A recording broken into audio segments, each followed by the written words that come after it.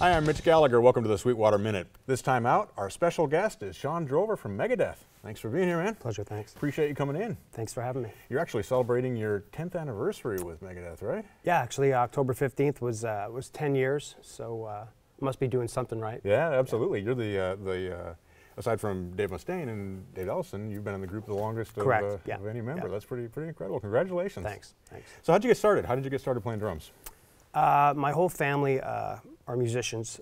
Well, on the male side, my father was a guitar player. My older brother, Brian, was a guitar player. And my younger brother, Glenn, started taking up guitar when he was about 9. And right around that time, I was 12 at the time. And I really started to become interested as well. But I just kind of gravitated. I had a rhythmic sense. I knew it as a young child. I used to get in trouble in school by banging on my desk. You have to write lines in attention. I will not bang on my desk. So I knew I had a rhythmic sensibility. So I just kind of gravitated towards drums, and we started kind of playing. I started playing about right around 13, just before my 13th birthday, and you know, here we are, many years later. So, yeah. So did you take lessons? Did you teach yourself? I never did. There was a local guy in town. He was a senior in high school, and that's actually who I would buy drums off him piece by piece. He didn't have, like, you know, full kits. Like, oh, I got a snare, I got a couple of rack toms and stuff, and I built my kit over the course of time. And but you know, just other than watching him play, I never really had any formal lessons or anything. I just kind of learned by ear and by sight. Right. So picking things off record. Absolutely, yeah. Playing along to records as I got a real kit and started to play, put the headphones on, and just learning, you know, simple tunes and kind of going from there. What kind of things were you working on? What kind of music were you into?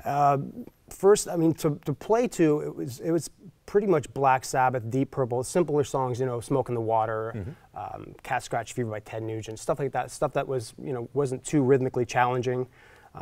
You know, I knew with some work I could pull it off at a certain point. My brother was doing the same thing on guitar. We were kind of learning together. He would learn, okay, let's learn this song. Let's learn Smoke in the Water today, or let's learn Paranoid by Black Sabbath, and we would learn it together and just kind of play. So it was kind of a cool thing. I got to, you know, play really early on, feeding off of another player instead of just playing to headphones, which is great as well, but actually having a guitar player to bounce and play to, you know.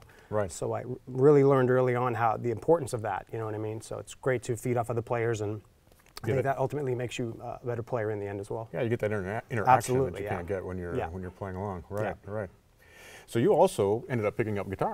Yeah, pretty much a year later, once again, it was all through just watching my brother. As he was learning at a really rapid pace.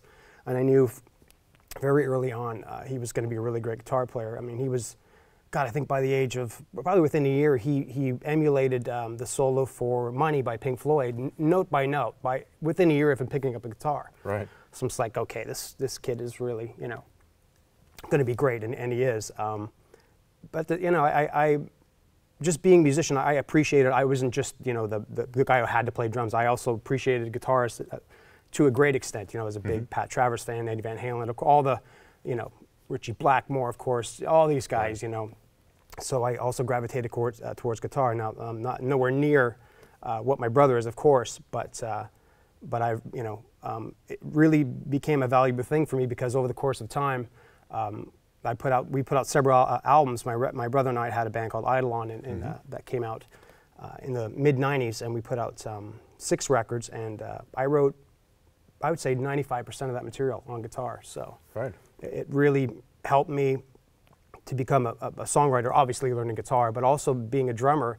I always had that sensibility of, you know, I'm going to write this song now, but I need to make sure that, you know, thinking of drums and guitar while I'm writing the song instead of just writing riffs and, you know, here, you play, and it's like, you know, impossible to play. I had kind of both sides of the balance, you know, from a guitar side and also from a rhythmic perspective with drums. So worked out pretty cool for me. Yeah, absolutely.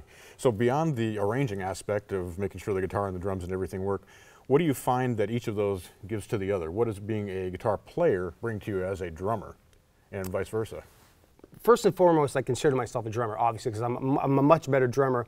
I couldn't go on stage and do a seminar tonight in front of 100 people and break down, you know, chord sequences and all that kind of stuff, because I'm not that far of advanced of a player. So for me, I'll always primarily consider myself a drummer, and actually almost more of a songwriter than a guitar shredder or someone who could teach theory. I'm not that guy at all. Okay. I can do it on drums certainly, but on guitar, I completely play by feel. I couldn't tell you, you know, aside from, you know, like G, A, E, I know the simple chords and stuff, but I don't know anything about theory, anything like that at all. I couldn't tell you the first thing about it. I come from a complete place of just feel and adaptation, just winging it and goofing around and coming up with chords, a chord structure that, wow, that's cool. Right. I'm going to record it on my iPhone, and then it, you know, all of a sudden I compile these riffs and I have a song that I've assembled. This is of course not 30 years ago, but right. I don't know necessarily that it's helped me either way. I don't know if my guitar playing has helped me as a drummer or vice versa. I just think I just kind of look at it as one kind of complete thing. Like, you know, I consider myself a songwriter and a drummer. I don't say I'm a guitar. You know, I do play guitar. Right. It might be kind of a weird thing to say. I just consider myself more of a songwriter because that's what I'm better at. Instead of, like, I couldn't go and join a metal band, and, you know, I would make a lot of mistakes, and you know what I mean? I'm not that far advanced in terms of, you know, I'm more of a song arranger and a songwriter. That's but you have played guitar on stage with Megadeth. I have. And even played some solos, right? Yeah, but I mean, it's one song to go up there night after night, and you know, and of course, I'm sure if you isolated that that track, I'm sure there were quite a few mistakes, but which is kind of funny to me. But that's a different ball. That's a fun thing. That's not like we did that primarily for fun because we could. Glenn also is a drummer. So we called it the switcheroo. We probably did it 5 times in the course of the time my brother was in Megadeth. And it was purely a fun thing. We loved it, you know, and it kind of freaked the fans out. And it kind of put a smile on Dave's face as well. So, but it wasn't anything like, you know, it wasn't precision based. Like, you know, you have to nail down you know what I mean? It was like, let's go up there and wing it and have some fun and and give the fans something to a little bit different to watch. So. Right. That's awesome. That's awesome. So you had the band Eidolon with Glenn. In Canada, you'd put out 6 albums. Yeah. And then he joined Megadeth at that point? Yeah, it's an interesting story. I was actually in Sweden recording what became the last Eidolon record in 2004. And my brother had just gotten the call to join Megadeth. And so he went out to Arizona and began rehearsals with that. And I was calling him every day on the phone. God knows what that phone bill was back then. We didn't have Skype back in 2004, but I called him every day from the studio. How's it going? I was so excited for me. I just couldn't believe it. You know, I was just thrilled to death. And I did the drum tracks for the record, for the Eidolon record, Sweden. Came back home, and it wasn't maybe but within a week that I got the phone call to also join Megadeth. So it was a very interesting time. Certainly, I'll give you the short story of how I got in the band. And basically, I knew the rehearsal schedule. I knew when they were going on tour, and all that stuff. And I got a call 6 days before the actual tour, and they said, my brother, I was working. I was covered in sheetrock dust. Come home from work, and he said, "Man, you better sit down." I said, "Well, what's the matter now? What's going on?" He said, "Man, they got rid of the drummer. They want you in the next plane." I'm like, "Come on, dude, really? Like, really? It's like 6 days, dude. Like, you know."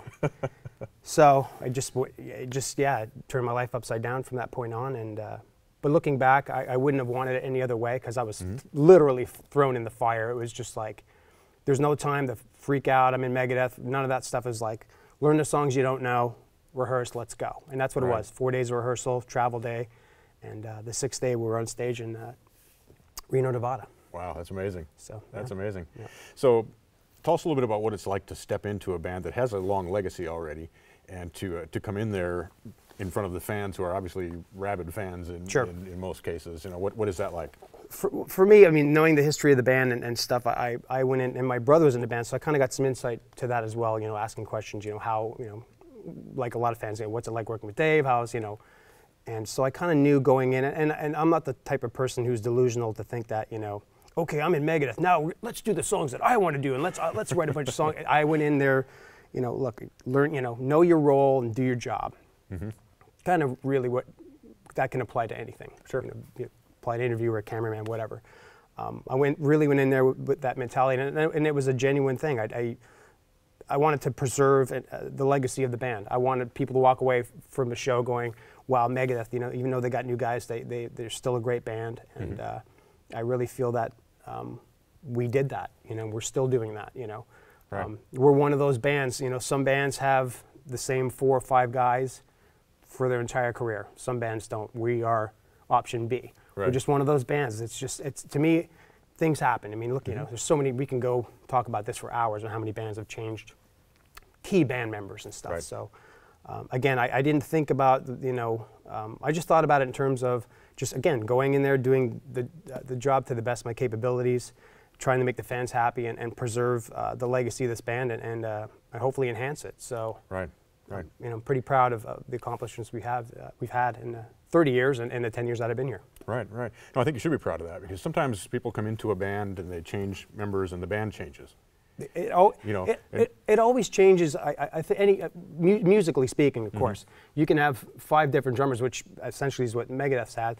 And even though we'll play the song pretty much the same way, pretty close, we all have all little nuances we have. Some are, you know. So it's going to change a little bit, and I'm totally cool with that. That doesn't bother me one bit. I think it's you can't be, for me, I can't be a total robot. You know what I mean? And just play the songs exactly the way. You know, if I find that something, unless it's a real integral part of the song that you really should not change, you know what I mean? You wouldn't go into Rush and change Tom Sawyer. You know what I mean? And a lot of Megadeth parts are like that as well, but there's certain nuances and things, rhythmic patterns that I'll change or do how I feel comfortable. Because I need to have at least some way of expressing myself, even though the fans probably don't even know it half the time. It makes me feel good, you know, to have my kind of sensibility to what I interpret the song to be, just even if it's just a small part. Right. So that fulfills me musically, even though I wasn't on the track or wrote the track. But so it gives me a feeling of this makes me feel good. Yeah. Well, clearly you get to put your stamp on. Sure. What's happening there, but you're playing the songs. Sure. I mean, the songs are what they are. Yeah. So, with a band like that, where the band is so tight and rhythmically things are just locked right on. Yeah.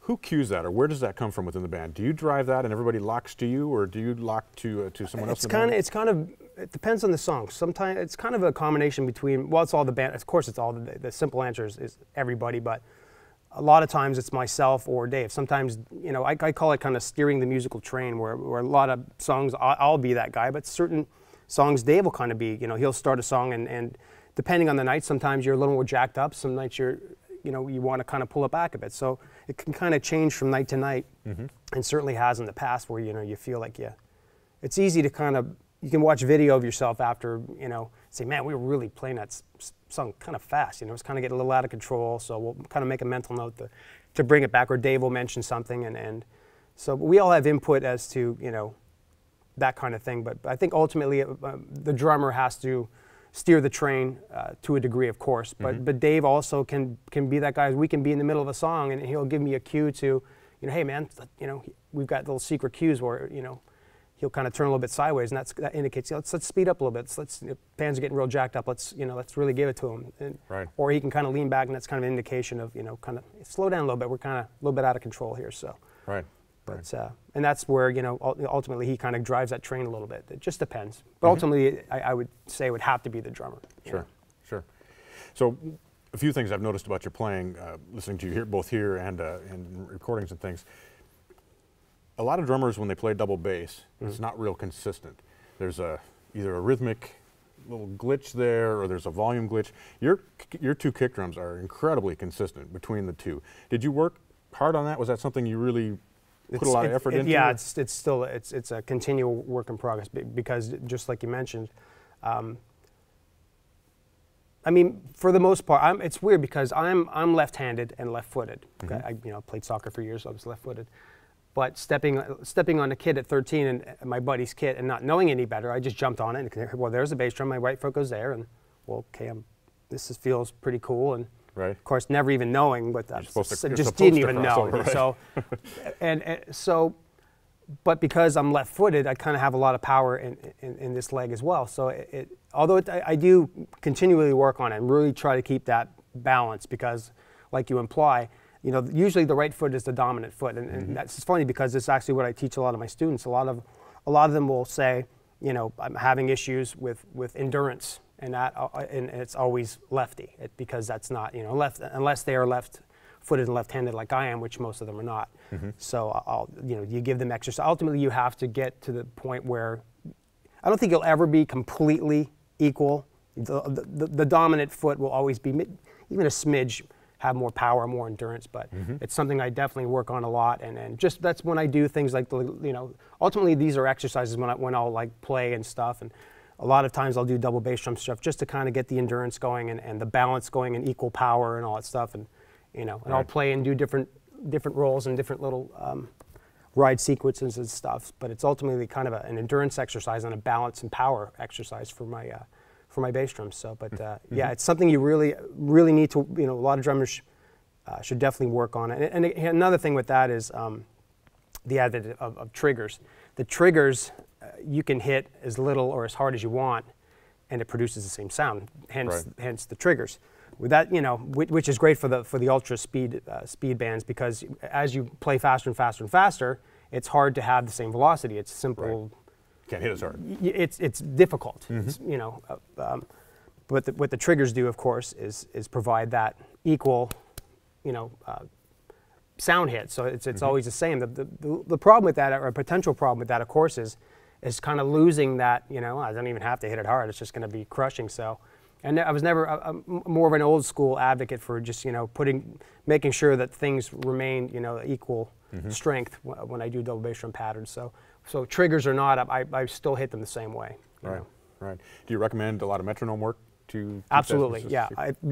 For many reasons, with the technology of today, you can have a metronome on your iPhone or whatever phone you possess. And it's a great, because of going into any studio situation with Pro 2, you have to play to a click. I mean, it's, unless you're just going in there with a band and counting to 4 and just bashing it out, which most bands do not do that. If you want to have a professional recording where, the engineer can fix things and move things and, line things up to the grid, it's essential to learn to play to a click.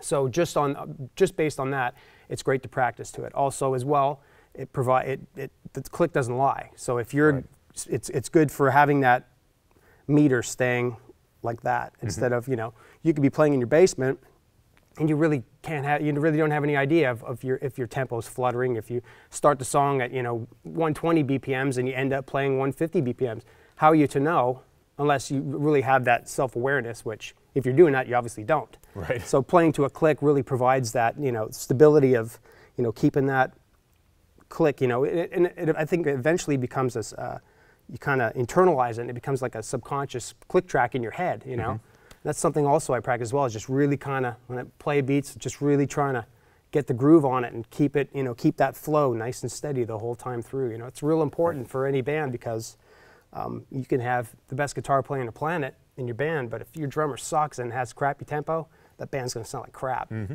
So playing drums is an extremely important part of any band, for not just to go up there and be the drummer, but you also you're the timekeeper of the band, and you drive that musical train. So it's extremely important. Yeah, absolutely.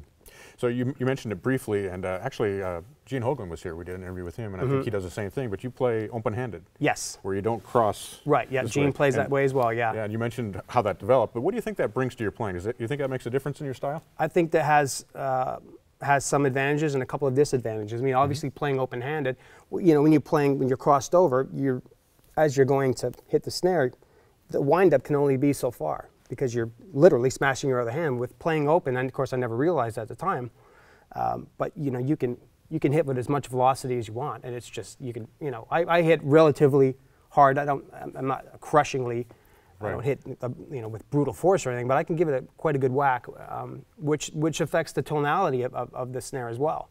If you give it, if you have a nice tap to it, it's going to sound a certain way. But if you really crack it, it's the tonality of it really shines through, and certainly in a hard rock or heavy metal situation that I play in, it's certainly beneficial. So I find it very comfortable. It's easy to do rolls. I find it maybe a little bit easier, but there's a couple of disadvantages with it. I mean, it is what it is. I mean, that's just how I developed as a player over the years and learned. But I look at it. Look, if it's good enough for Gene, if it's good enough for Simon Phillips and Lenny White, then I think it's okay for me as well. Sure, and it's the way you play. Sure, that's how I play. It's how I express myself, and I'm very comfortable in doing so. Right.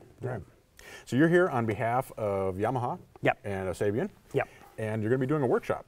This evening for the public here at Sweetwater. Tell us a little bit about your association with those brands and what you're going to be doing.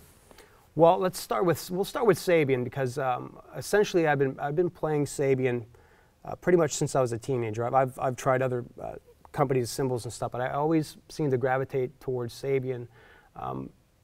First and foremost, I mean, when I joined Megadeth, I was of course asked the question, what would you like to play? Well, right off the bat, I said Sabian, and I got hooked up with them, and I actually play the hand-hammered series, which to me, in the 10 years I've been with Megadeth, I've had one hairline fracture on a China cymbal. I've never broken one crash, nothing. I mean, that's astounding in itself. You know, I've always heard in the past and heard from buddies who played, I'm not going to mention other companies and stuff, but cracking cymbal. I mean, I'm talking cracked cymbals where you can almost rip the cymbal in half, like huge cracks in the cymbals and things of that nature. I've never ever had that issue. Again, so that's such an important thing with being on the road. You know, when you're in Istanbul, Turkey, and you break 3 cymbals and you're calling your reps, like, dude, I need, you know what I mean? Right. That's a potential problem in itself, unless you have 85 cymbals in the back of the truck, which, you know what I mean? So durability is an important part of having any instrument. You know, you don't want things breaking on stage, in the studio, things of that nature. So that really, really impressed me. Not even talking about how they sound. Sonically, they sound fantastic. I love them. They're kind of dark sounding in a way. They're really suitable for what I do in Megadeth. I really love them. The only thing that is different, which I've been using in the last maybe 2 or 3 years now, is I'm using the Paragon hi-hats. I've had 13s and 14s, and I've used them both in the studio and the live situation, both sizes, and they just, to me, and the hand hammers are amazing as well, and I used them for several years, but I just kind of wanted to swap, just mix it up a little bit, do something instead of just being exclusive to hand hammered. I wanted to, try something a little bit different, which I did, and I'm really glad I did because they sound fantastic, and they just have they have a crispness to them, and they just feel great when you hit them. You know, some cymbals, I've hit cymbals over the years where it's almost like hitting a friggin' rock. You know, you don't feel, it doesn't feel right. You know what I mean? For me, for what I do, I like to kind of I want it to feel smooth when I hit it. I don't want I feel like I'm hitting a wall or something like that, or something too abrasive, which can also lend in breaking sticks and all that kind of, but that's another conversation. But again, they sound fantastic. I love them. I've never played anything else. I've played the HHs for over 10 years now, and I can't say enough great things about them. They're just they're great cymbals. What can you say? I mean, I just gave you 58 reasons to say that they're great, but they're fantastic. I love them. Yamaha, I just started with them this year. I was on tour with my previous company, which I played for several years, and I was starting to notice more and more that the bands that were supporting us had a better drum tone than I did, and that was bothering me. And I began to ask myself, why? Why am I not playing the best kit in the world? So thus began I started to get really aggravated about it, and not to say anything bad about any previous companies or anything like that, because essentially everybody has to make great drums to compete with each other. So no disrespect or anything, but and at the same time I kind of wanted to change. You know, sometimes you can get kind of like you lose that excitement to play the instrument or something. I was kind of feeling that, like I wanted to get excited again. I wanted to switch it up and do something different, So all these emotions were kind of running through me, and I just started to really think about it and ponder it, and so I made a move, and I was a free agent at that point, and thus began the search to talk to all the prospective companies, to which they're all great, of course. Right. And oddly enough, it's funny because I've been playing the Yamaha bass drum pedals for about 4 or 5 years, because we're on tour with a band called Machine Head with Dave McLean, who was playing, he switched over to Yamaha as well. And I jumped on his kit and I was like, wow, these pedals feel just great. They feel great, and I just love them. And so he gave me Greg Crane's number with Yamaha, and that began essentially my relationship with Yamaha. And I stayed in touch with him over the years, just because of buying, getting the pedals from him and stuff. And when I made the move, it's funny, I kept going back to this company. It's like, I could have went with company A, B, C, or D, and they would all been fantastic. And with that said, I had a personal relationship with Greg, and I knew he was a great guy, and that means something to me. Not just having them, to say, okay, I play, Yamaha, or I play Sabian, or I use ProMark drumsticks. I actually have a personal relationship with all of my endorsers. They're all friends of mine. I consider them all great friends.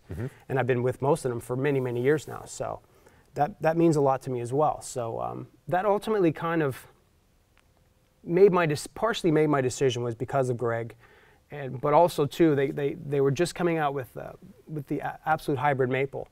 And once I actually hit this kit, this kit was in the showcase room in California. And that pretty much sealed the deal. It was actually this actual kit. Wow.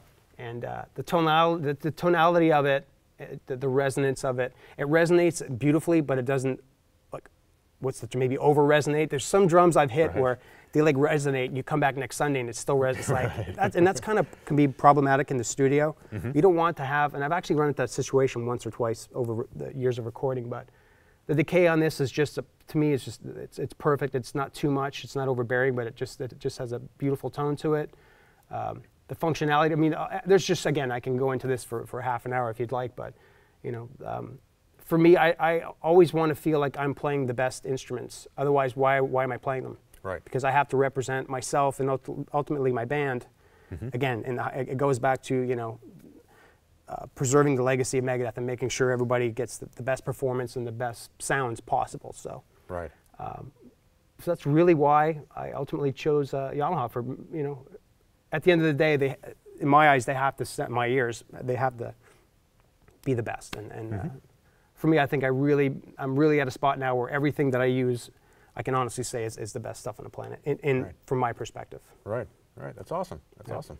Well, you were playing just a minute ago, and it's all mic'd up and going through the PA system here in the Sweetwater Theater. It sounded incredible. I mean, it's really, really pounding. I think people tonight are going to be in for a real treat to get to check out the workshop. Absolutely, yeah. I mean, for what I do, it's a real fun thing. I keep it light. It's not. I don't sit back and give out pamphlets and talk about rudiments and stick control for an hour and a half, and then everybody falls asleep, and I'll have to wake them up. Right. I try to keep it fun and communicate with them and answer questions, and so it's a good time, and I've come to appreciate it. You know, I've been doing this now I've been doing clinics and these kind of things for about 4 years, and at first, of course, doing the first one, I was absolutely terrified because of the clinicians, the guys who really are the masters of that craft of doing that, and it's funny. I actually talked to Carmine Appice, and I said, you know, hey, I'm getting ready to do my first clinic. You know, what advice would you give me? He said, don't play too much. Yeah. I said, okay.